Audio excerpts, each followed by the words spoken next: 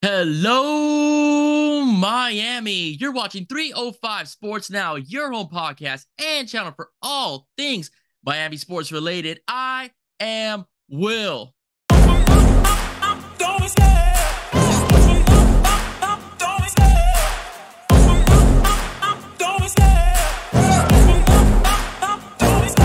I love the chase and the hunt, and I set the pace when I'm running. I always take what I want and I always give it 100. Don't need a bank, no, I'm funded. Play the game like it's nothing. I'm always thankful for something. Don't take for granted, stay humble. Now wake up! It's time to look at the enemy. Look in the mirror if he is no friend to me. Hello, Miami, and good afternoon. All right, today, thank you for watching 305 Sports Now. Okay, so we have a very special guest. We'll be doing some Panthers talk, or as you can tell from the background, I have not forgotten that we do have a Stanley Cup champion in our region of South Florida. But the individual I'll bring on today is a radio lifer, man. I'm been a fan of this guy for like 20 years, so it's an honor to have him on. Okay, he was the executive producer of the Joe Rose Show. He's worked with everybody from Channing Crowder to Mark Hawkman, all right, as well. He currently is a digital content producer for Odyssey. Here to do some Panthers talk and a little bit of Tua is none other than, I just discovered, is also a comic book nerd, Mr. Oh, and let's not forget, he is the host of the podcast, Krantz Corner. Okay, you can find that on X, Instagram, etc. Mr. Zach Krantz. What's up, man? How's it going? Will, thank you for having me on. I really appreciate it. Thank you for the kind words as well. And yes, out of all that, my favorite part is I'm a comic book nerd. Yeah. Me too, man. Like I told you before we started the show, with Corey Carmona, aka Chalupa Batman. You know, a lot of my audience listens to him as well, watches him as well. We did like 40 minutes once of just straight Marvel talk. It was maybe even longer. That was my first interview with him. You fall into a rabbit hole, Will. You fall into a rabbit hole when you talk. If you find someone that enjoys it as much as you do, yeah. And I got my brother into it. My brother didn't, grow up like I did, comic books every Friday and stuff like that at Walden Books in the malls, and the old people will remember that. When they had the little comic book section in the corner. He grew up watching me do that. And then all of a sudden, when the comic book movies started coming out, he started coming to me for like, what happens here with this guy? And I'm like, oh, well, in the comic books, it's a little different, but blah, blah, blah. So when you get in, and now he's full-fledged, like pre-buying tickets for movies. I told you we already bought tickets for Deadpool and Wolverine. Yes. I am one of those guys. Yes, a month before it came out, I had tickets to it. I'm going that Thursday night when it comes out at like 9:40 at night, if I could stay up that late. And I'm just excited for it. But when you find someone in that category, it's like finding a sports person that just wants to talk about, like we're going to talk about the Panthers today. You can fall into a rabbit hole for an hour. You could talk about Tua for an hour. The same thing with comic books and the Spider-Man movies and X-Men and blah, blah, blah. So I'm excited to be here. That's first off. But yes, out of all the accolades and all the nice things you said, my favorite thing you said was also a comic book nerd. That's great, man. That's great, man. It's good. It's good to find common ground, man, commonality with people that you have on. It's fantastic. Another one that another individual I've had on as well is Bobby Melendez from the Finns Talk Sports Network. He is a major wrestling fan, and so am I. So we went NWO, Hollywood Hulk Hogan. Right. Well, we're supposed to talk about the Dolphins. Well, that's another thing. Listen, I grew up on wrestling too. When I told you before we started, I've got probably my son's tuition and comic books in a attic in my parents' house. But right next to that, in about 6 plastic bins, is about 70 or 80 VHS cassette tapes of all the pay-per-view WrestleManias from like the second one, and all of them through probably that's 85, 86 when that first one started, probably through about 95, 10 years of VHS cassette where I couldn't wait for my dad to pay the $54.95 or whatever it was. I remember, yes. And I couldn't wait to get to the VCR, to walk up to it and push play and record at the same time right when it started, so I can make sure I could watch it every single day after that. I had them all up there. I can't wait to go see and get them digitized, but they're probably really crappy because it was all on, what was HD? There was no HDTV back in the day. It was terrible. I used to buy the documentaries. So I had, right. It's funny though, because I was a big Bret Hart fan, as well as Hulk Hogan, but I was a big Bret Hart fan. I bought Wrestling with Shadows, the documentary, with the Montreal Screwjob within the documentary. So I have that one. I had the Stone Cold Steve Austin 316 when he actually uses the F word and they don't censor it. So I had that one too, as well. And I think I maybe a couple more I purchased. So yeah, man, I love that. I love that era, man. Listen, man, my students ask me, would you rather grow up, in our time period or grow up in yours? Nah, man, mine. Mine. You know what? 100% I wouldn't mine. be able to be a teenager in today's day with social media. Like, I don't know how I'd be able to handle it. I have a hard time handling it in my 40s right now when I'm just trying to promote Krantz's Corner or what appearance I might be at or who's going to be on the radio show next week or a picture of my son on Instagram because I want my family to see it. I can't imagine growing up as a teenager today in social media. I'm glad I'm 45 years old. I'm glad I'm not 17 right now. So thank you. Yeah, no, I so totally to answer agree your with question, I agree with you also. I would rather grow up back I was born in 79. I'm an 80s baby. I like being an 80s baby. I still listen to 80s music. My wife hates it. I put it on. I love 102.7 The Beach down here. And they're an Odyssey station, so that's a little promotion there anyway. But I love the station in general because they play music that I know the words to, and not today's music that I just like the beats to. And that's it. Yeah, no, and I agree with you. I mean, like I tell my kids, I go, you guys, you have to watch Heat games. You have to struggle sometimes because you may not have cable, or may not have Bally's. They used to be on channel 33. I got to see Michael's Bulls on primetime NBC6. We didn't need a cable subscription back in those days, so you can keep all that stuff, man. Sunday, I said this, to I think it was my brother and my dad about a month and a half ago around Father's Day. I said I always remember growing up on like Father's Day and Father's Day weekend. It was always seemed like it was Michael Jordan and the Bulls on that Sunday afternoon NBA Finals game against whatever team it was. It just seemed like it was every year like that, but you knew it. You heard the NBA and NBC music, which hopefully is going to be coming back sooner rather than later with the new deals with the NBA. But I just remember 5 o'clock, 6 o'clock, whatever it was on those Sundays, getting the barbecue for my dad going and sitting and watching somehow the Bulls beat the Knicks or the Heat or the Celtics or whoever it was. But it was always like kind of like that NBA Finals or right before the NBA Finals. Always good like that. But you're right. I didn't need Netflix and Paramount Plus and Peacock and all. I had a TV. And by the way, growing up, and God, we were going old school, and I like this. Yeah. Growing up, folks, there was no remote controls. You're looking at the remote control for my dad growing up. When it was channel 6 to channel 10, and there was no Fox back then. It was just like 4, 6, and 10 when you were watching the regular channels. When we wanted to go from 4 to 6, you know who had to get their ass off the couch? Not my dad. It was me. I changed it for him, and I came back to the couch, changed it again. I would go up and do it again.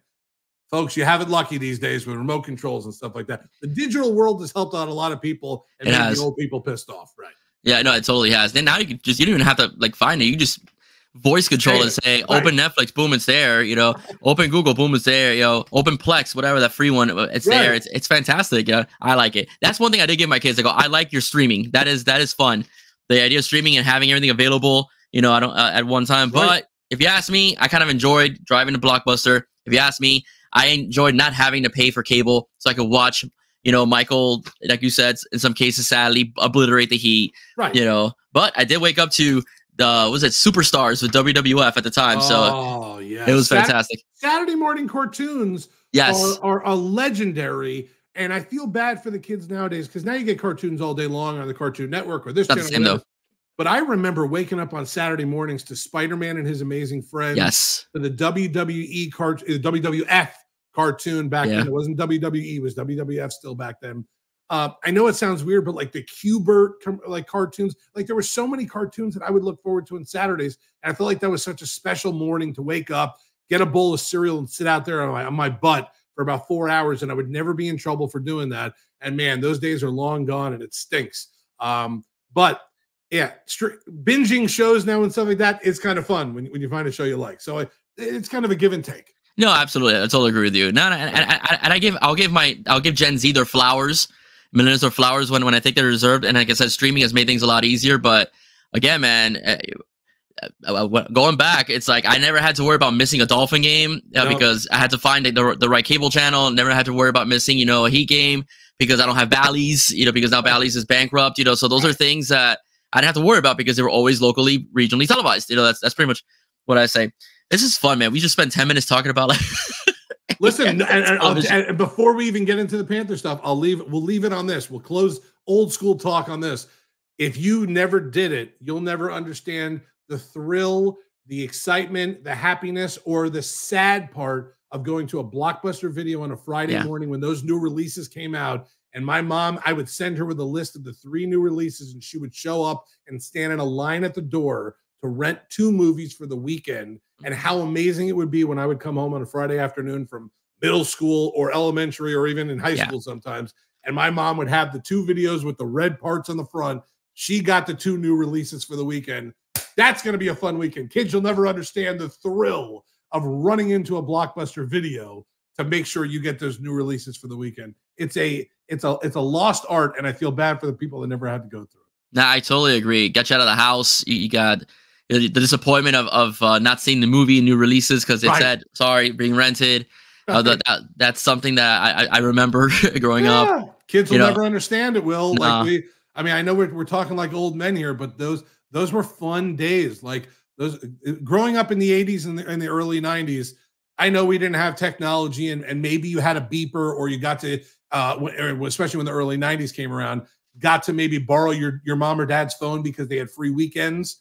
Friday night at like 6 o'clock when the weekend started, and it was unlimited calls all weekend long. And you could be the cool kid with your dad's cell phone for the weekend, answering calls, looking cool. Man, those were good days. Now it's totally different now. But again, and besides the fact that after all this conversation, I feel old as hell now. Right? It's okay, man. We're aging gracefully. I know. You can see it. Right. Absolutely. Well, we'll finally talk about the Panthers right now. But again, I love doing old school talk, whether it's wrestling, comic books, and the past and so on, as well. Like I said, you're not about the same age. You're about a year older than me, 45, 44. And so we both grew up around the same time. We were all excited about Panthers hockey. I mean, Panthers hockey was coming. The Marlins had just come out. Now the Panthers, South Florida's getting hockey. It was always said that hockey would not survive in South Florida. I personally never believed that because I just like sports when I was a kid altogether, and I always rooted for South Florida teams. How did you feel when the Florida Panthers and John Van Beesbrook and Scott Mellenby and Brian Skrulin and Robbie Niedermeyer and Stu Barnes all graced us with their skates at the Miami Arena where they first started? It was fun. It was something new. As you just said before, I'm born and raised here in South Florida. So the early years of sports for me was just football. It was all football. Or my parents were, my dad's from Brooklyn. My mom's from, Miami Beach, but she grew up in New York also. So if there were teams outside of the Dolphins and Hurricanes to root for football-wise, as sad as it sounds, I rooted for like the Mets. I rooted for the Knicks because we didn't have the Heat. We didn't have the Marlins. My parents were not huge hockey fans, but like my dad would root for the Rangers if they were on and playing. The only teams I could watch down here that were baseball, if TBS, you had the Atlanta Braves, WGN, you had the Cubs, and you had the New York teams if you wanted to check it out. So outside of the football teams, I rooted for New York teams because that's where my parents were from, my cousins were from. But let me tell you, when the Panthers came down and the Marlins came down and the Heat were born, everything changed in my house. My dad went all local. We're not rooting for the Knicks anymore. We're Heat fans. We're not rooting for the Rangers or any of the. We're Panther fans. Marlins are our baseball team now. I never thought I was skeptical. I never thought growing up that hockey would ever make it down here because I just wasn't sure. We're not a community that has a lot of ice hockey practice places and teams around here. So I wasn't sure how that was going to all work out. But it was fun. It was really cool to have your own team down here. And especially when you're an expansion team in the beginning and you're going to struggle and you're going to be bad for a couple of years. Well, it only took a couple of years to jump out of that. And then all of a sudden, boom, your team's making a Stanley Cup run. So it was a lot of fun. There was a lot of excitement. It's what happened after that for the next 20 years that we'll get into that kind of stunk. But that run, Beezer is still a historical figure in South Florida sports. John Van Beesbrook might not be recognized at a Publix if he walked around, but I promise you, if he was at a Panthers game being recognized, the place would jump up and down for him. Mellenby, same thing. Paul Laus, all these guys that were on those teams early would walk around in a Panthers arena and they're royalty. And it's cool to see that. It's cool to see that now we have a history on top of the fact, if we fast forwarded 30 years, we finally have a Stanley Cup down here in South Florida. We have a team that's won a championship. I think you need to kind of get to that to really be one of those, markets. But I'll tell you, the fan base is the smaller fan base that's been loyal through all these years. I high five, I dap them. It's great to see that. But going back to what you said before, I was a little skeptical in the beginning, but basically because I didn't know much about it. I didn't grow up with hockey, so I didn't know much about it. I still, to this day, you're going to laugh, probably couldn't tell you in a definition what icing is, but I laugh at all this stuff. I root for the team. I've been diehard for a couple of years now. Obviously, since they started winning, the bandwagon has gotten full. I am not going to be a phony and say that I have not jumped back on the bandwagon in the last 4 or 5 years. Loved what they started doing. But like we said, going back to those original Stanley Cup run, boy, that was a lot of fun in the old Miami Arena. That was cool. Yeah, I mean, I loved it. I mean, I remember Doug McClain, who was the head coach, and who I believe was wrongfully fired by our general manager. I think it was Brian Murray at the time. Ends up firing, Doug McClain. My personal opinion, he wanted to put his brother as the head coach because he was fired from the Flyers. So a little nepotism there. So that's why I think he did it. But that team was just scrappy. You never knew who was going to score a goal. That's what made them so unpredictable. And even the Avalanche acknowledged that they would have rather have faced the Penguins because all you had to do was stop Yager and Lemieux. Right. But you never knew if it was going to be Stu Barnes, Robbie Niedermeyer, Radek Dvorak, Scott Mellenby. You never knew who was going to punish you that night. So the unpredictability of the Panthers that year was something that got teams a little shook. The defense was absolutely nasty. They weren't intimidated by anybody. Robert Svela, who was a rookie, punches Mario Lemieux in the face. And since the league was trying to protect, I love that game. I'm sure you remember that one. The league was trying to protect Lemieux. All the refs gathered to make sure Slava didn't kill him, but they didn't notice Paul Laus and Nicholas Sundstrom beating each other up on the other end of the ice. So Paul Laus had the greatest thing said about the song, I Fought the Loss and the Loss Won. Yes. It was probably one of the coolest things ever back then. And to be honest with you, right after the Panthers just won the Stanley Cup, I had Billy Lindsay on Krantz's Corner.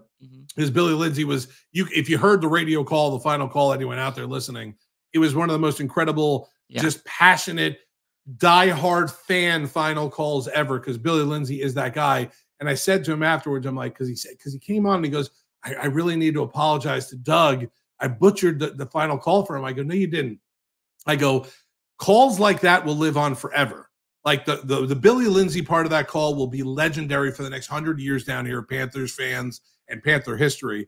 I go, you did it for all the fans. That was a fan calling the game, and I'm happy about it. I go, the only problem is that probably after Reinhardt's goal at the end to give them the 2-1 win, or Bobrovsky's great saves during the Stanley Cup run, your highlight back in the early '90s or mid '90s, probably not the greatest highlight in the history of this franchise anymore. And he laughed and he goes, I'll take number 2 or number 3 with that Stanley Cup. So Billy Lindsay, another great character on those early teams. Great character. He wore the sweater. You can't take that away from him. He loves that team. And yeah, I mean, it's really tough, man, because his goal against Boston was legendary when he dove and scored at the time. And it was just fantastic. The way that's what I'm saying. Those teams were great. They were good. They break up the team a little bit. And then Wayne Huizenga sells the team in 2001. And then we had some decent years at times. We had Pavel Berry, the Russian Rocket, and so on. But it wasn't the same. It wasn't the same. The team could never reach the success that it reached, in its early years with John Van Beesbrook and Doug McClain as the head coach. One person I wanted to talk about was Roberto Luongo. We just talked about before the show started that from 2000 to 2006, his first run as a Panthers goalie, his time here was wasted. Because he was one of the more elite goaltenders in the NHL, but in many cases, they never made the playoffs with him as goaltender. How much do you think the Stanley Cup victory means to him, even though he's in the front office and not minding the goalposts? I think because he's in the front office, because he's around this team, because the ownership loves him, that this meant everything to him. Of course, he would love to have won one himself. Of course, he would like to have had one that he's the guy with the Panthers more than anything. I know he played for your other team. That's fine. But in that Panther jersey, to him would have been everything to win it. The fact that they were able to win, he was part of the organization, a part of this team. And when I mean team, maybe not the players on the ice, but the Florida Panthers organizational team, this meant everything to him. I was so happy to see the picture with him. What was it, like 2 or 3 days later, eating a bowl of pasta out of the Stanley Cup and getting the shredded Parmesan cheese on top. Like, people are like, oh, I can't believe someone would do that. No, let me tell you something. We've seen the craziest things in that Stanley Cup over the years. They could wipe that thing out real quickly and put something else in it real quickly right after that. I was very happy with Roberto Luongo. And Louis, by the way, those first 6 years or whatever, elite goaltender with a crappy team around him, those were kind of lost years. We talked about that a little bit beforehand also. They were lost years. It stunk because if they had a better team around him, not only would he have been the goalie that probably was the heralded goalie around the NHL, but the team probably would have gotten to the Stanley Cup because of him a couple times. Because when you have a good goalie in the NHL, a really good goalie, the rest of your team can be a little bit above average and you can make a run. He was elite from that 6-year span, that first run with the Panthers. he was one of the elite 2 or 3 goalies in the league. He just had a crappy team around him. Yeah, well, it's like we talk about John Van Beesbrook. Those guys weren't great, but they were efficient. Right. They were very efficient. Robbie was efficient. Stu Barnes. I remember. I think that's a trade that I think hurt the franchise when they traded Stu Barnes. I believe it was to the Penguins, if I'm not mistaken. They traded him off and they picked up Chris Wells from the I think it was the IHL. You know, the IHL at the time, supposed to be a good goal scorer compared a little bit to Eric Lindros a little bit because of his size, but the team was never the same. But John, when he was minding the post that time period, because they were efficiency, because you never knew who was really going to score, even though you had decent goal scorers, he uplifted that team. Right. Game 4, they were getting swept. Double overtime, 0-0. That man made some amazing saves for the hockey club. Fast forwarding over to Roberto Luongo. Roberto never had really those guys that, I mean, Olli Jokinen was a good player, but he never had, like, you know, the Niedermeyers. He never had the Skrulins. He never had the Dvoraks. He never had those guys that they were just, you know, so full of grit that, oh, you can't score. I got you, man. I'll kind of dive into the goalie. I'll do whatever I have to do, not get a penalty. He never had those guys, you know, on his team, you know. So it was nice to see him in Game 7 bang that drum. All right, it was 100%. Nice, and it was nice to see him also in the rally bang that drum again, because it was really, the cup was really a win for him as well. Yeah, I agree. I mean, it was just good for Luongo. Listen, it's even good for a guy like Van Beesbrook to be a part of the organization and finally get that. The only thing that would have made me happier, because nothing actually could have made me happier than that Game 7 win, was if Luongo banged that drum and right next to him was Van Beesbrook. Like, the two biggest names basically in the history of this franchise, those two guys. There have been big names here before. You said it before, Pavel Bure. There have been, I mean, Jágr played for this team. There have been huge names that have played for this team, monstrous Hall of Fame names. But those two guys in the history so far, this 30-year history of this team and this franchise, if we're talking about and I know that everyone uses this and Hawk used this and I've used it, we're talking about the Mount Rushmore of Panther players. Those two guys already have their 2 heads on there. Yeah, you can put whatever other 2 heads. We could debate on the other 2 heads that go on there. Barkov needs to be one of them, so there's really only room for one more after that. But that's it. That's the only thing that could have made me happier that night, but he couldn't have taken away anything from that night from me, because I have never, as a South Floridian born and raised, grew up on football and basketball and baseball, never with hockey. You could have laughed. The 12-year-old Zach would have laughed at the 45-year-old Zach as he paced through the living room during Game 7 and was at every play that was going on, especially if the Panthers weren't scoring. It's amazing what a team like that can do to a community, because I promise you this, I would be shocked if in the beginning of next season and through next season, as long as the Panthers are playing well, if at home in Sunrise, that place is not sold out every single night, because that fan base was always good to a point, never to sell out that arena. But now at this point, there should be some sort of waiting list, because there is going to be a lot of young Panther fans. And that's what the Marlins didn't do right. But the Panthers are, by getting another generation of kids involved so that those kids can get their kids involved and blah, blah, blah, all the way down the line. Marlins did it wrong. Panthers have finally done it right. Big, big props to the new ownership, because I know we were just talking about Wayne Huizenga. When Wayne Huizenga sold the team, everything went downhill for about 20 years. When Vinny Viola came with Doug Sifu and they really started doing things their way, but Vinny is an Army guy. He's a military guy. They kind of built that presence inside the arena, inside their franchise. When that started to happen, and then you started seeing guys like Sean Thornton in a role upstairs, Roberto Luongo in a role upstairs. Randy Moeller went from radio guy to communications guy, and now back on TV.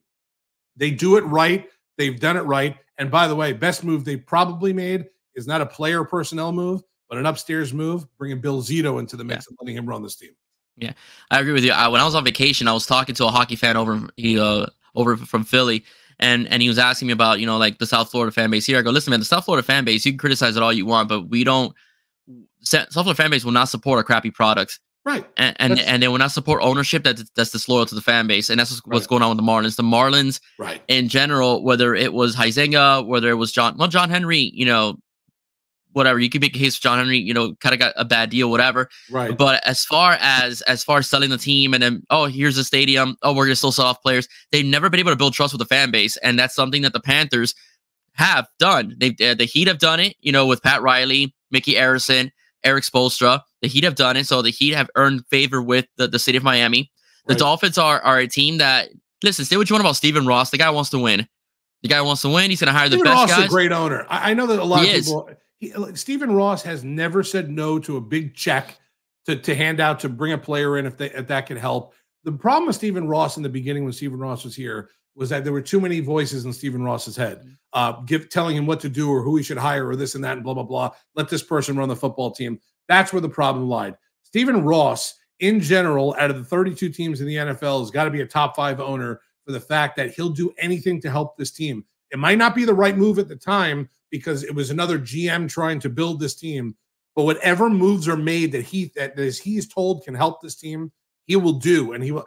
A lot of owners won't. They're on the cheap. They want to make sure that they're under the budget or this and that. Listen, that has been Mickey Arison's thing for a long time too. One of the great owners in South Florida history, but also known to a point to be a little bit cheap when to pay a little bit extra to go over the cap to bring in another guy. We're not doing it. We're staying put.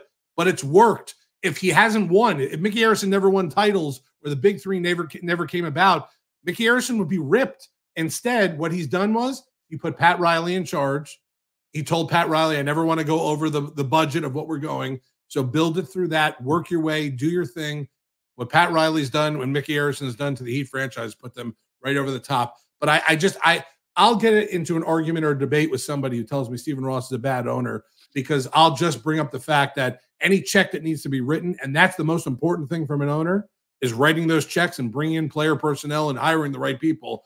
You could criticize Stephen Ross in the beginning for hiring the wrong people or listening to the wrong people, but you can never criticize him when he's trying to make this team better, the stadium better, or whatever it is around it.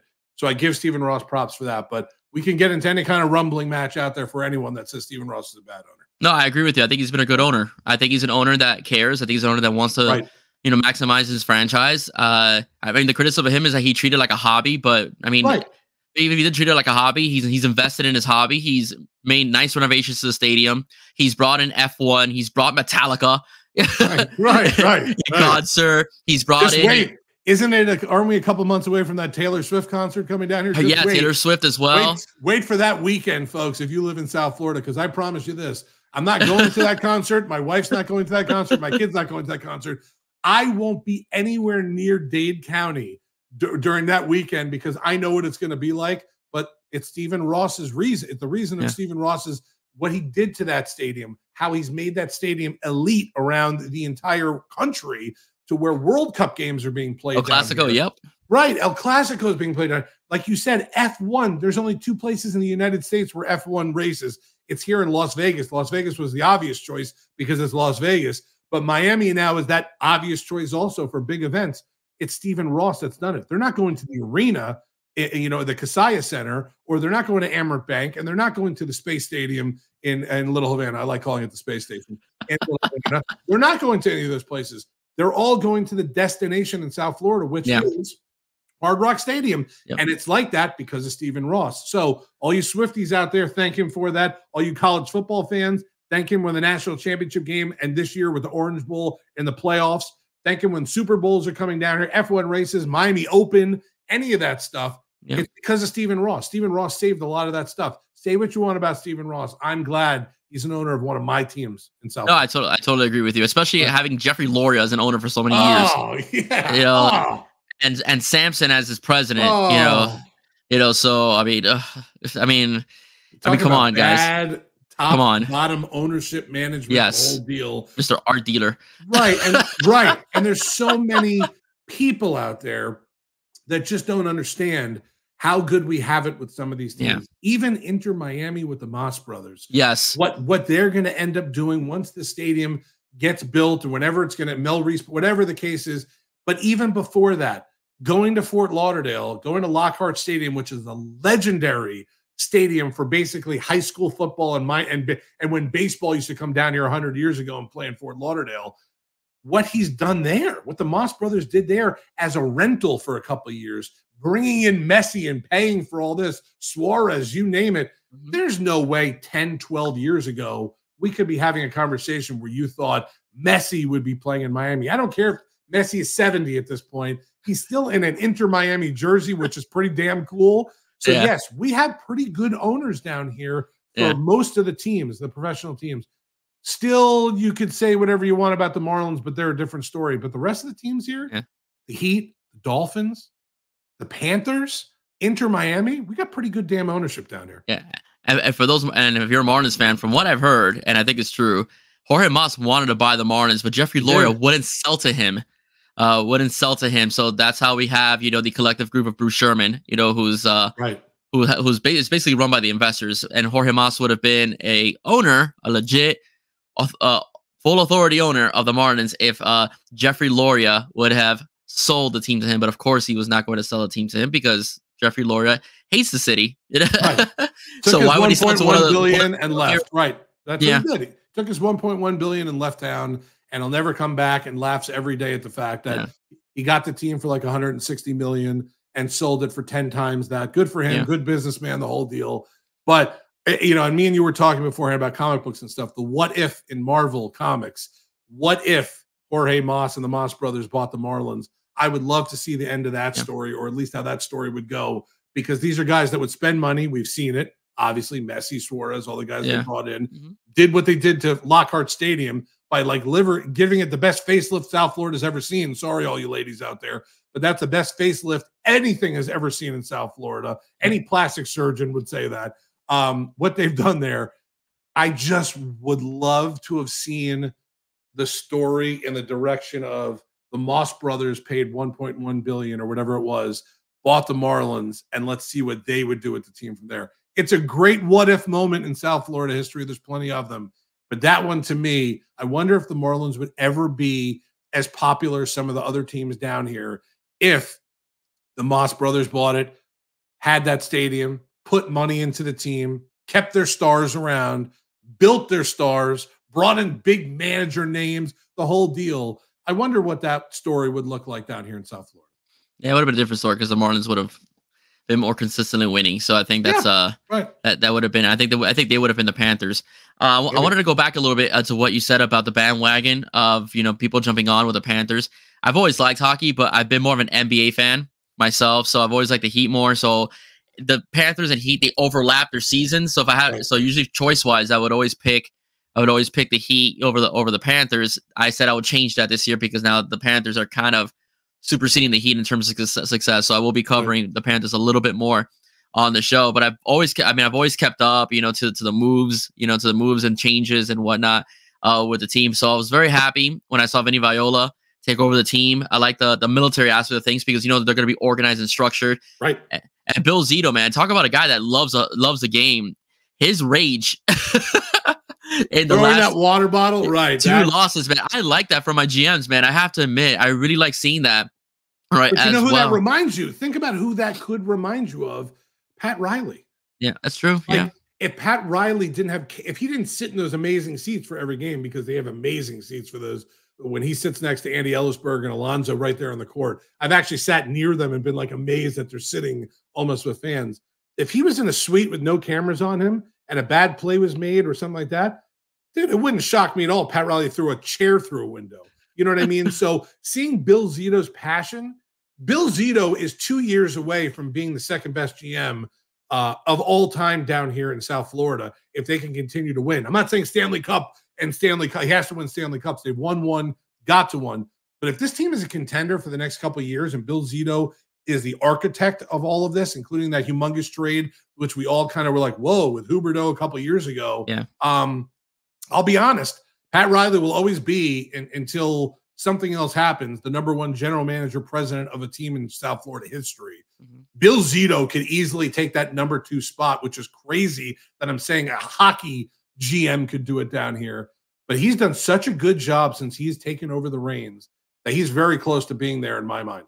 Yeah, I think so too. I think Chris Greer would do it if he wins the Super Bowl. Well, first off, the next Dolphin coach to win a Super Bowl, with that GM and Tom Gart, whoever the president is and owner, will end up being number 1 in everyone's book because it's been so damn long. Yeah. We're still talking about the 72 team. Me and you are pretty old guys. We still were 6-7 years away from being born when that 72 team won. It's been a long time. I wore a shirt yesterday that said, "I want to party like it's 1973." Right. Seriously, like it's just that was been a so Dolphin damn shirt. long. Listen, I worked with Joe Rose for almost 2 decades, outside of a couple of years. Joe Rose was, I believe, either the starting tight end or the backup tight end in the last Dolphins Super Bowl. Yeah. I mean, you want to really think about that? My man is basically close to being 65, 70 years old. He was the last, like, either starting or backup tight end on a Dolphins Super Bowl playing team. Yeah. That is a problem. We need to fix that. So that's why, like you said, you're right. They win a Super Bowl, the Dolphins, Chris Greer is going to jump up on everyone's books and this and that. No matter what he's done, no matter how he's treated players, no matter what's going on in front of him, it doesn't matter. If you win, you're in at this point. And if you're the Dolphins and you win, I mean, listen, you just talked about the Panther Parade. We've seen Heat parades down here also, where they're driving up and down Biscayne Boulevard. Yep. We saw 3 of them since 2006. Now we've seen a Panther one. We've even seen 2 Marlin ones. We've seen a couple of Canes parades since, in the early 90s on. Can you imagine what a damn Miami Dolphins Super Bowl parade would be like? They'd have to start it in Orlando and then at the end take a boat to Cuba. That's how long this damn parade would have to last, because that's the Dolphin fan base. Yeah. And outside of that, there would be parties in California for Dolphin people. How about the MetLife takeover people? Yeah. The Dolphin fan base is rabid. The problem is they're rabid for a team that's above average overall in the last 30 or 40 years, 50 years, and nothing more than that, which is scary, because if they were good, I mean, really good, Super Bowl good, and they could be this year, fingers are crossed every year for them. Mm-hmm. I might be a radio guy who's cynical, but I still am a damn Dolphins fan and want them to win. I can't imagine what my feelings would be like when I looked up at zeros on the clock and the Dolphins having 1 more point than the other team to win a Super Bowl. I'd cry. I would cry probably at that point. You and me both.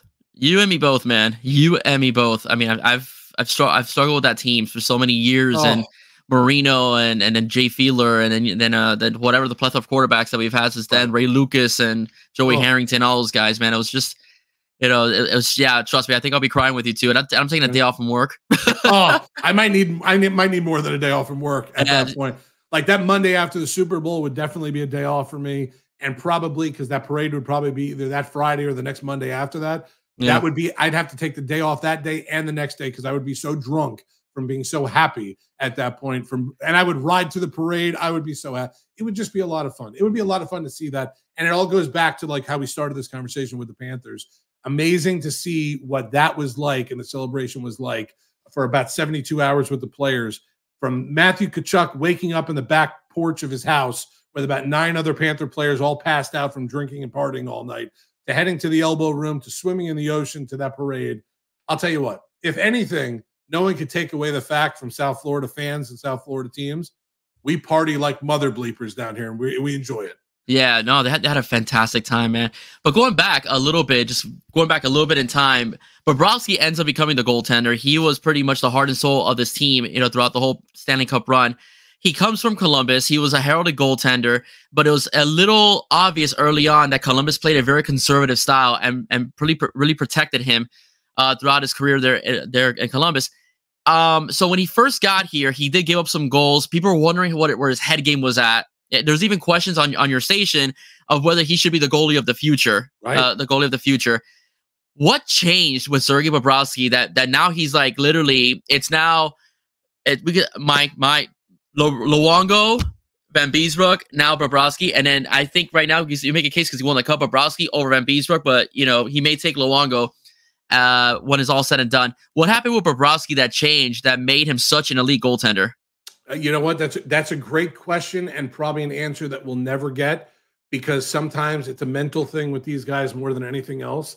And it's possible that the pressure got to him in year 1 and almost year full 2 here after signing. He signed a monster deal. Mm-hmm. He wasn't playing as great as, he was in Columbus for those, last couple of years in Columbus before he came down here.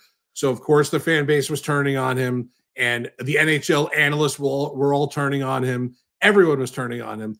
How do you get out of this contract? How do we trade this guy? I can't believe we signed him. What a terrible move to bring him here. Then all of a sudden things kind of clicked a little bit for him. Maybe the team got better around him, so I'll give him credit for that, but I'll give him credit himself for turning things around. I don't know exactly what happened in that guy's head, but something clicked, and it could easily be just the personnel around him or a conversation he had with somebody. I'm not sure. But this team wouldn't be where they are right now without him. And for the first 16 to 18 months he was here, I didn't think he would ever last. Forget about winning a Stanley Cup. I didn't think he'd be on this team anymore. But something happened in between probably years 1.5 and 2 and 3 for him, where we are in the last couple of years, where things just maybe got a little bit easier for him. Maybe the pressure was off a little bit. Because you're right. There were times when we were on the radio saying this, the Knight kid or one of the other kids that are there, this is the future. We need to keep playing him a little bit more to see what happens. Bobrovsky's here, but he won't be here forever. If they didn't have Bobrovsky on this team these last couple of years, there's no way they'd be as good as they were. Yeah. So everything got better around him, but he got better also. And I think that was a mental thing more than it was a physical or an actual stopping goals type thing. Yeah, because I would say the last 3 years he's been I can't say balling. I guess you could say pucking, to quote Channing Crowder. Yeah, pucking is good. Right. Channing's a wordsmith. Right. You can do that. Right. He calls them the pucking boys. Right. And it's listen, that's the best part of all this. You just literally summed up South Florida in general. We wouldn't be taught, and we're the home of the Florida Panthers. So this is not me, trying to jump on the Panthers bandwagon because they're part of our team. No, they stunk for 2 decades. They were bad. They were a team that no one cared about. We had them on our station, and if there was something else to play instead of a Panthers game, I'm sure my bosses would have rather replayed something else than putting a Panthers game on radio because no one cared. All of a sudden now, they're the hottest ticket in town. They're going to be a hot ticket in town for the next year or two, especially if they stay together. Matthew Tkachuk is young. Barkov is young. None of these guys are 40 and on their last run. That's the best part about this. Bill Zito has built a team that can contend for a couple of years. And with that said, they are the hot ticket in town. So it's fun to see that. But Bobrovsky in general, people were upset in the beginning. I was one of them. People were trying to get rid of him in the beginning. I was one of them. Yeah. I am also the guy now that after the cup is won, I want to say 2 things to Bobrovsky. First off, thank you for your amazing play. And I'm sorry for trying to trade you after 16 months here. Yeah, I get it, man. I heard the Spencer Knight talk as well. Right. I kind of understood it as well. And I thought that, he's just a product. I thought Bobrovsky was just a product of his team, not so much that he was that good. And I'm glad I was wrong because he made some major saves. And we'll get into the last 5 minutes of the game because I almost wanted to go through the TV and choke Paul Maurice, but I want to. But it worked out. But I want to discuss a few things because we talk about Zito, and we talk about Vinny Viola. They built this team. They created a great team, but it wasn't without risk. They trade Jonathan Huberdeau, who was a popular player down here.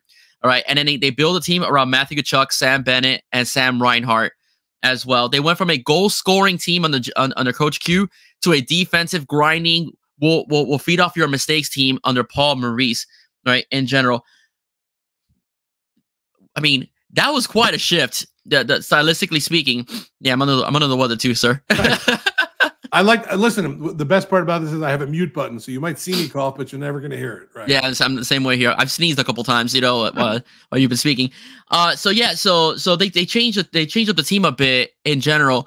When you first saw that, and then you saw the transition from this high octane, because they looked a little bit like the Oilers early on, this high octane speed, scored 5 goals a game, to this grinding out, we're gonna beat you like 3-1. Like, what was your thought process as a fan, or also as a radio personality that covers this team, because especially since it's your profession? And did you like it? Did you say you get it, or did you wish we tried something else, or you're 100% all in? Well, I'll tell you what. After the was it 3 years ago when they won the President's Cup and Huberdeau was like the greatest point scorer in the history of the NHL. Yes. He was just unbelievable that year. And then getting crushed in the first round of the playoffs. I mean, crushed emotionally, physically, the whole deal. That team did not look like the same team that played even a week before that. Forget about, the whole year before that. Something needed to change. I did not think that Jonathan Huberdeau would be traded. I thought that maybe something else would happen where they would bring someone else in, some toughness to this team. And I did not think that they would be able to get kind of an even for even. When do you ever see like kind of a even for even trade where like Kachuk's a superstar, but he's playing where he's playing and no one really cares? For Huberdeau, who is right now basically the second or third best player in the entire NHL, and let's see what could happen.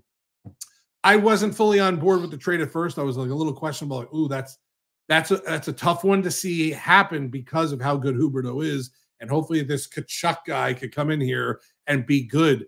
But what we didn't realize that always in the background, the best player on the team, Barkov, was sitting there. And he needed some help some way, somehow. And it wasn't from another player that played like Barkov.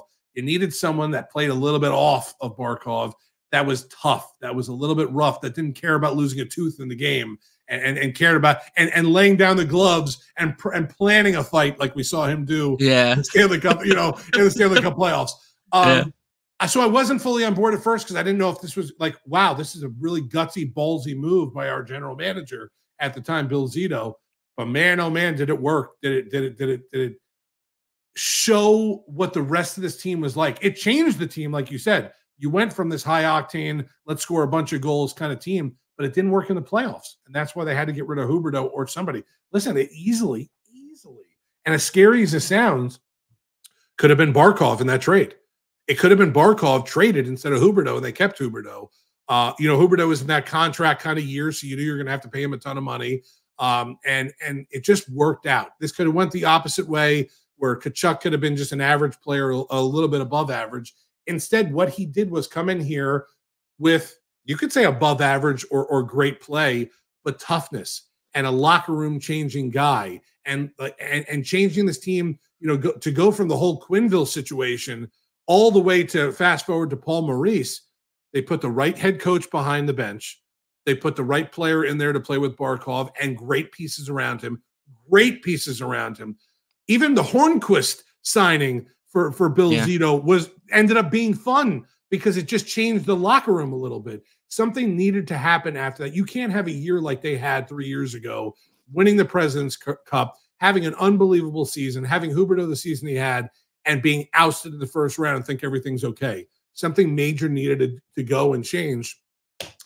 I didn't think at first that the Huberdeau thing was going to work, but boy, oh boy, am I glad that happened, because Tkachuk has brought a different kind of attitude to this team. He's the face of this team now, even though Barkov is probably the superstar of superstars on this team and one of the best players in the entire world. Tkachuk's kind of up there also, but Tkachuk's the face of this team now. Tkachuk will walk around. We will never, ever forget a couple pictures from the Stanley Cup Finals. One of them is Paul Maurice holding the cup over his head and looking up like destiny has finally hit him, or Barkov just kind of skating around after the win and you just feeling great about that. But Tkachuk jumping into the ocean with that Stanley Cup will be a picture, or standing on top of the elbow room pouring beer in people's mouths. Yeah. That's something I'll never, ever forget. And because of those crazy brass moves that Bill Zito made, that's where this team is today. But yeah, at the beginning, I was very reluctant to believe it would work or anything would work with this team, because I just didn't know if this team was snake bitten or not. Signing Bobrovsky not really working at first, trading Huberdeau having the year he had, losing in the first round. You kind of just thought at that point that this team probably is a snake bitten franchise, but man, oh man, did they prove all of us wrong. Yeah, and no one saw the season Sam Reinhart would have 57 goals in the regular season, and then adding on 10 more into the playoffs. How important is he to the glue that is, the Matthew Tkachuks and the Barkovs and so on?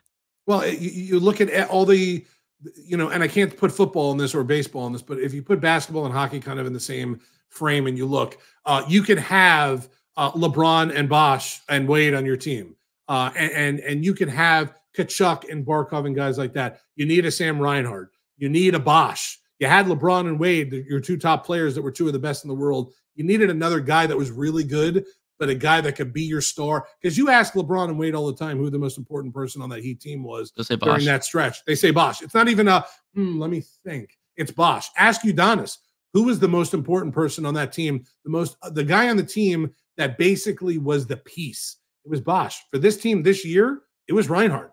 It was Reinhart scoring that took the load off Barkov, that took the load off Tkachuk a little bit and made them play their games the way they wanted to. And it seemed like everybody got a little bit better around Reinhart this season. Glad they could work something out to bring him back. He easily could have went anywhere he wanted after the season he had and been signed and got a ton of money. I'm glad he's back. I'm glad the majority of this team is back. I know we'll talk about some guys that kind of left over the hearts of this team. But if you bring back 90% of a team that just won the Stanley Cup, including the goalie and their star players, look at the Vegas odds for next year. Panthers are already the team to beat. Yeah, no, I'm really happy about that, especially as they've won and they can try to go for again, got that monkey off their back. But I will say those last 5 minutes of the game, as a Dolphin fan, I've always hated when our coaches play not to lose instead of going for the throat. And we were up 2-1, and I did not see Paul Maurice be aggressive. I saw him play his guys back, and Bobrovsky took a lot of shots. He made a lot of good saves, and I'm there screaming at the TV, "What are you doing? You're playing to lose. I freaking hate it when you do it," and so on. But, I mean, again, this is why I'm watching TV, and Coach Paul Maurice is in the Stanley Cup. Behind the bench. Right. Behind the bench, because I don't know what he saw. I guess it's the years of experience. But the last 90 seconds of a Stanley Cup Finals, and arguably the best skating team we faced the entire Stanley Cup playoff series in general, looked like they were skating with logs on their legs. They were just gassed from trying to pressure and score so much that when it really counted, that those crucial 90 seconds that they could at least get one more push to, they just couldn't. It took them like 20 seconds to cross the middle of the ice. So, I mean, I was shocked and happy to see that. Did you feel the same way I did, or are you like, oh, Paul knows what he's doing? I mean, I give Paul Maurice a little bit of the benefit of the doubt on everything because he knows a lot more than I do. Now, with that said, I still was a little crazy at the end of that game because it could have been one of those fluke goals that tied it, that went into overtime, and then all of a sudden the Panthers lose. It didn't happen, so Paul Maurice is a genius. But I was with you on that last couple minutes of just like try to be as aggressive as you've been. Listen, the two worst words in sports, especially in football, is prevent defense. It's the worst, because when you get to that, your team is just, like you said, playing not to lose, and that's normally when you lose or when you give something big up. I was scared more than anything in the last kind of 90 seconds of that game because I was waiting for a Panther player to accidentally fall and give a breakaway, and Bobrovsky playing so good but just being in such a tough situation. As much as all this craziness happened in the last couple of minutes, it was unbelievable, Paul Maurice, what he did after. Because think about the attitude, the mental state of that team after being up 3-0 and now going into a Game 7. I don't care what they said before to the media. Everyone wants a Game 7. We got to where we want to be, this and that. The players are all fine. Those Panther players before the game, including Bobrovsky going into that, before they got out there on the ice for Game 7, there is no way I'll be able to believe in my heart of hearts and the world of worlds that every one of those players weren't so nervous and so crazy. And it was very tight, that entire body of theirs going into that. And somehow, some way, Paul Maurice said the right things, or didn't say anything that was the right thing to say at that point. I give everybody credit. Yes, the last 5 minutes, the last 90 seconds, I was running around the house like my life was on the line for that.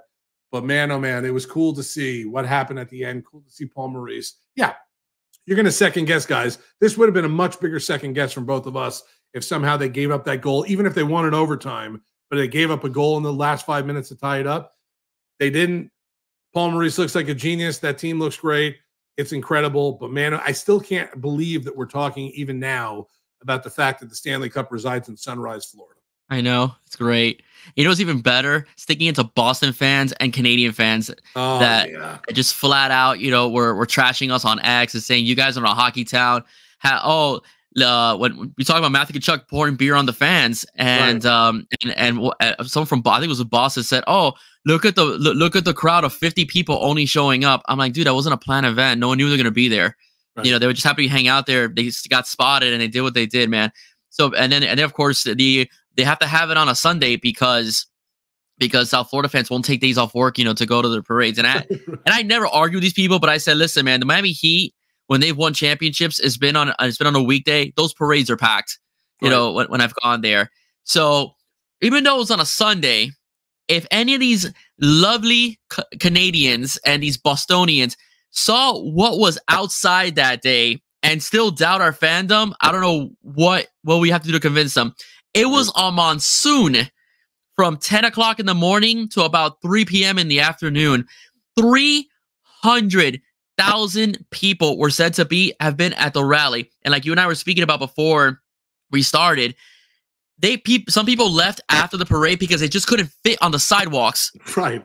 They couldn't fit on the sidewalks and they couldn't fit on the beach. So they're like, the heck with it. We got our pictures. We got to shake hands with the players. We're going home. We're going home. 300,000 6,000 people in the pouring rain out there to celebrate the Stanley Cup championship. So for anybody from Boston, from Edmonton, you can stick it, okay? Because South Florida fans do show up, and they do show out, and they proved it. They proved it, and we had a hell of a time doing it too. Yep. I'm assuming at this point I'm probably not allowed in Canada for the next 12 months after what I said on the podcast that I do with Ken LaVicka right after the Panthers won the Stanley Cup when I told Canada, take it, suck it. Like, I was just like, just eat it. Like, you just have to deal with it. You haven't won a Stanley Cup in 3 decades, and it wasn't happening in Sunrise, Florida. So just take it at that point. And for the Boston fans and for the Philly fans and the New York fans and all the fans of the greatest sports cities in the world, oh, you guys are just so passionate and so great, and you root for your teams. And guess where the Stanley Cup lives right now? Sunrise, Florida. Do you know where that is? Because you probably don't know where Sunrise, Florida is. And no, it's not in Miami, Bill Simmons. It's in Fort Lauderdale. Okay? Understand that we are, yeah, I get it. The fan base down here loves a winner, supports the winner. And if you're not winning, probably not supportive. But let me tell you, you want to take pictures of a New York team and then Madison Square Garden when the Knicks stink, or when, in Boston, if one of their teams stink, and no one takes those pictures. They love to take the pictures down here of the Miami fans leaving early, or the stadium when it's only got 6,000 people in it.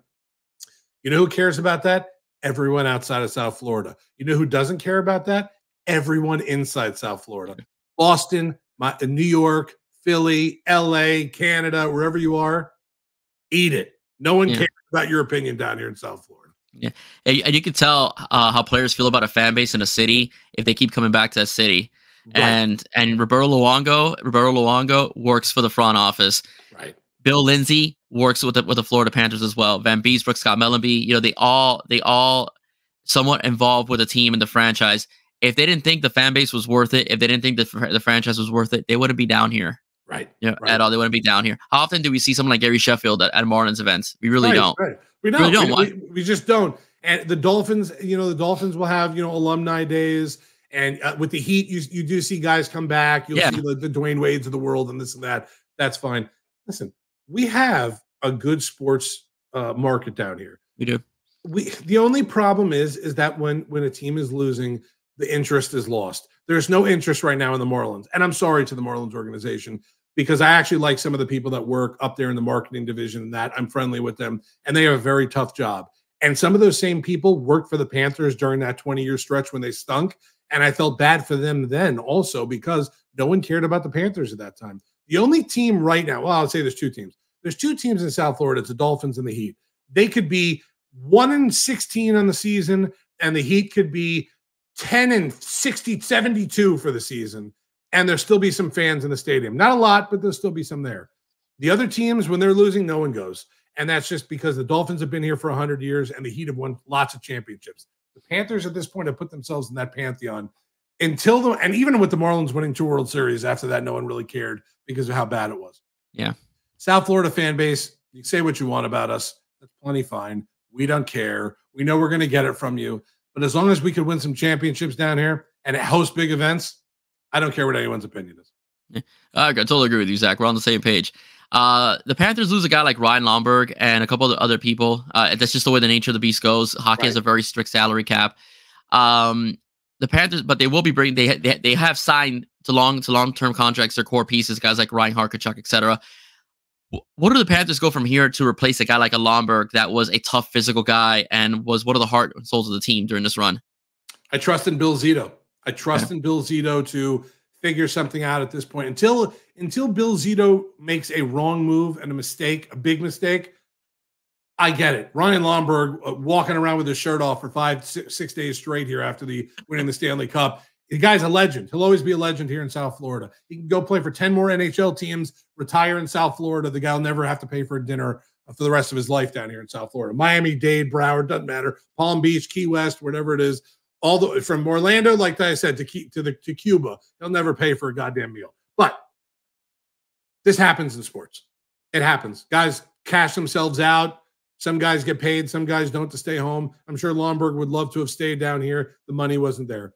I trust in Bill Zito to make the right moves. He's got money behind him. Like you said, it's a very strict salary cap. It's not really one where you could do like in the NFL where we'll give you a big signing bonus and sign you to a smaller type deal. And the money's on the table. You see it, and that's what they're going to get. The only thing I could say, and I've said it twice already, if Bill Zito says this guy's a good replacement, I'm on board.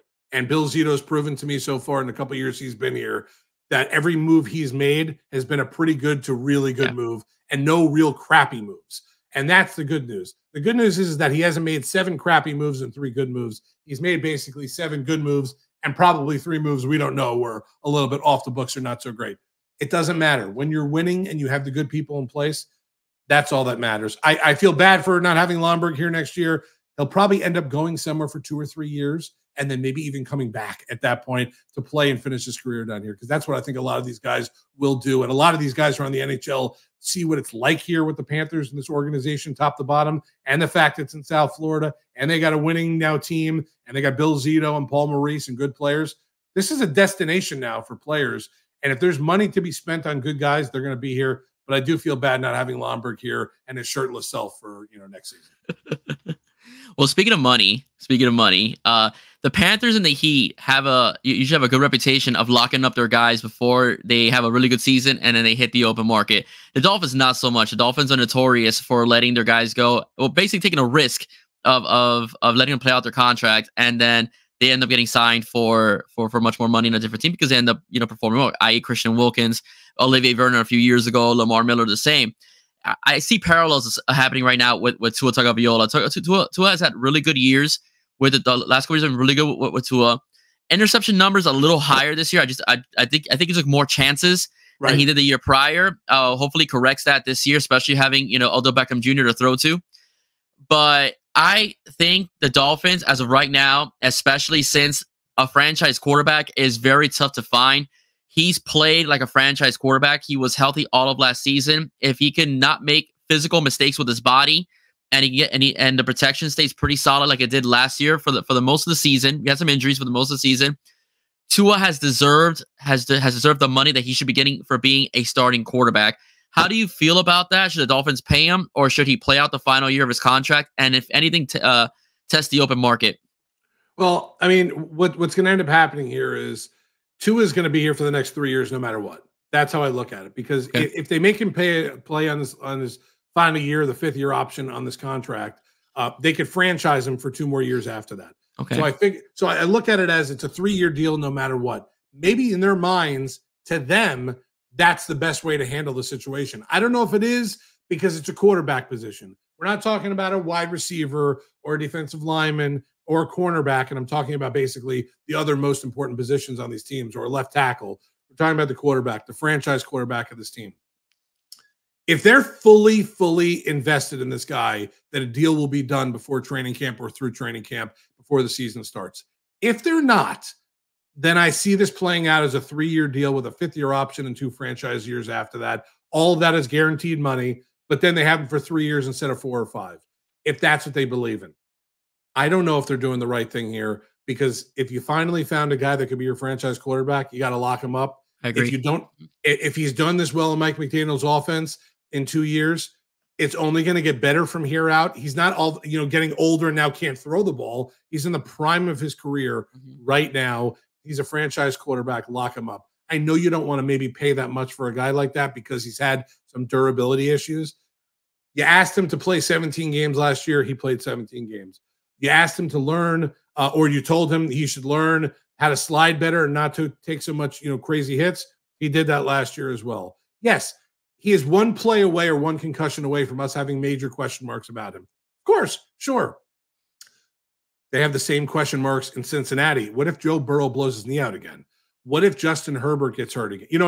There's question, what if Aaron Rodgers tears his ACL or his Achilles 4 plays into a Monday Night Football game? There's question marks about all these guys. If you believe in Tua, you pay him. If you don't believe in Tua, then you're probably going to keep him on this 5th year deal. But if you let him walk, somehow, some way, don't franchise him and let him walk. You better have a plan B in place already, or ready to go right when you let him walk, because you can't just let a franchise quarterback walk out the door. He'll be signed immediately after that, if that's the case. Some other team will be, oh, wow, we could work with Tua at this point. He's not Justin Herbert or Joe Burrow and that kind of prototypical quarterback. He's not. But somehow, some way, he fits in pretty good in this Mike McDaniel offense. Very accurate passing, which is the number one thing for Mike McDaniel's offense. That is what he is. Does he need to throw the ball 70 yards downfield? No, not in this offense, because you could throw the ball 8 yards to Tyreek Hill and he'll go for 60. Is it fun sometimes to watch Tyreek Hill catch a 60-yard bomb downfield? Sure. Does it have to happen once in a while? You'd love to see it. Same thing with Jalen Waddle. Like you said, Odell Beckham Jr., this is the best trio of receivers in the league here in Miami. It is. We could debate it. I'm sure other teams that say, oh, what about our guys? That's fine. But Odell Beckham as your number 3 guy, pretty darn good 3 guy if he's healthy and he can play with a chip on his shoulder too, because people are saying he's got nothing left in the tank. Okay, perfect. I'd even at this point sign Jarvis Landry to be your 4th receiver. I'd start signing guys with chips on their shoulders that have something to prove, and just put all those guys around Tua at this point, because so that everyone will want the ball and want to play well. That's fine. I just think if you've got Tua and you think he's your franchise quarterback, pay the guy, get it over with, because every question, the second camp opens, the camp normally opens with the coach coming out and talking first, practice going on, and then everything happens from there. What do you think the first 25 questions of that press conference is going to be if somehow, some way there's any kind of word of a Tua deal not being done and Tua might be sitting in, not sitting out, not holding out where he's not going to show up, because those days are over for guys. Guys are always like Christian Wilkins last year, showed up, participated in some stuff, and just kind of sat on the side the rest. If we see video or if you're at camp day 1 and Tua is not throwing balls with the first team and he's sitting on the sideline kind of stretching or doing whatever, I think it's a problem. I think it's a major problem for Chris Greer at that point in this team.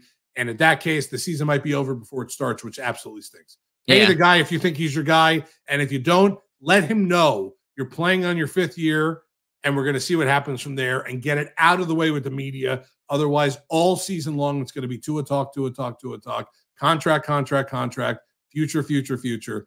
Let's just figure it out before camp starts or somewhere inside camp, because outside of that, good God, I don't want to talk about Tua every single day in his damn contract. I'd rather talk about the 2 interceptions he threw last night or the 4 touchdowns he threw in the game last night, instead of guaranteed dollars and how many years are on that deal and what kind of incentives are in there. Just give me a player. I don't care about the contract. Yeah, absolutely agree. I think pay the guy. I think he's proven himself. He fits well in this offense. And everybody says, well, it's the system. I'm like, listen, Teddy Bridgewater didn't look good in the system. Mike White didn't look good in the system compared to what Tua was able to do. So just pay the guy. It's not easy to find a franchise quarterback. We've been experiencing that since, I would say, the early 2000s. Marino retired.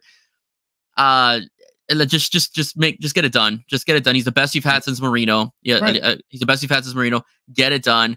And that's the way I feel. Don't do the Lamar Miller thing. Don't do the Olivia Vernon thing. Don't do the Christian Wilkins thing where they find somewhere else to go. Or in some cases, Tua decides to sit to hold out. You don't want to put your starting quarterback creating that kind of distraction for a team either. So that's where I stand. Mr. Krantz, thank you so much for joining us today here at 305 Sports Now. It was a lot of fun having you on. But actually, I have one more question before you start plugging your stuff. I have one more question. You told me you're a Star Trek guy, and you told me you're a Star Wars guy. Okay, from what I understand, and the geek fandom that is Star Wars and Star Trek, you are not allowed to like both. Okay, where do you stand on that? And what do you say to people who tell you need to pick one of them? Anyone can rip me for loving both. I also like Marvel and DC. I also like, you know what? I like something that's going to entertain me.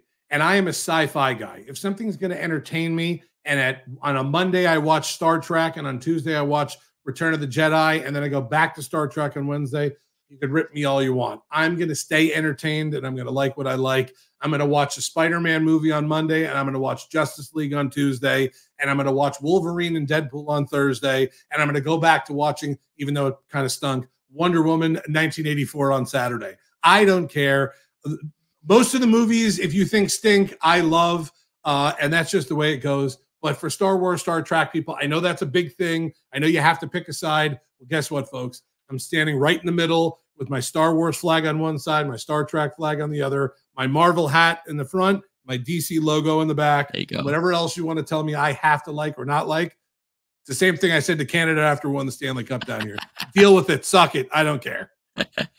Yeah, I'm the only one that didn't think Wonder Woman 1984 was that bad. I liked it, but it somehow stung to other people. I kind of liked it. Yeah, I had Dono on about a year ago. He's been out here for a few times. I had him on a year ago, and he hated it, and he was very quick to tell me it was horrible in his Dono voice. It was horrible. It wasn't great. It wasn't, but you know what? I get entertained by that. When a new movie comes out, I get entertained. The only like recent ones I haven't seen where I didn't get to see Madame Web yet. Like I know that came out. I even watched Morbius, and Morbius kind of stunk. Yeah. But you know what? I still was entertained by it a little bit. So you know what? That's just me. In a nutshell, you give me sports, you give me comic book or sci-fi movies, I'm probably going to be entertained and not going to give you too much. I'll give you critique on it. Yeah. Or not. But otherwise, I'm going to watch it. I'm going to buy tickets to it. I'm going to support it because if we didn't have that right now, I'd be bored. If I didn't have Deadpool and Wolverine to look forward to in a couple of weeks, I'd be a little bit bored because the sports are kind of over for right now until camp opens or until there's real football games. Baseball doesn't do it for me that much. Hockey's done. Basketball's done. Football's not started yet. Entertain me for the summer. Give me a summer blockbuster. Give me Deadpool, Wolverine. Give me Wonder Woman 3. Give me Justice League 2. Give me Zack Snyder stuff. Yes. I don't care. I'll take it all. Yes. I love it. And if you don't like what I like, just refer back to what I said to Canada. There you go. Yeah. Going back to Wonder Woman 1984, just really quickly before we exit. Just wanted to say that I do agree, though. They had too many villains in Wonder Woman 1984. Introduction of the Cheetah should not have been that film. It should have been another film. That's what I think kind of messed up Wonder Woman 1984. They were dying to bring in a very famous villain for Wonder Woman instead of trying to build up Pedro Pascal's character, a little bit more. And they should have done that for Wonder Woman 3 and brought in the Cheetah in that realm. Kind of like what they did with Batman Begins. They gave us the Scarecrow, right? And they gave us Carmine Falcone. And they gave us Ra's al Ghul, but they blended it well, but they didn't want to bring in the Joker till a second film so he could have his own base, which is why Christopher Nolan is a genius, and how he does his films. Zach, where can we find you, my friend? I know you're in QAM, but I still know you're involved in the podcasting world, so let us know where we can find you. All right, well, WQAM.com is where everything kind of starts and finishes. Our YouTube channel on WQAM, that's where you'll find all of Krantz's Corner. If you just search Krantz's Corner, you want to watch the audio or the video, both options are there for you. We do about 4 or 5 interviews a week, something around those lines. We're never kind of constant. You're not going to see the same. The only constant thing on there is my Dolphins roundtable. Otherwise, it's like this week, for example, Dara Torres, Olympic swimmer, was on. Mary Crippen, the teacher in Dade County, that's like the biggest Dolphins person in the world. She's going to be on this week. Bobby Marks from ESPN talking Heat basketball and the NBA free agency. We're all over the place. We'll obviously get a little bit more football heavy as camps are opening up.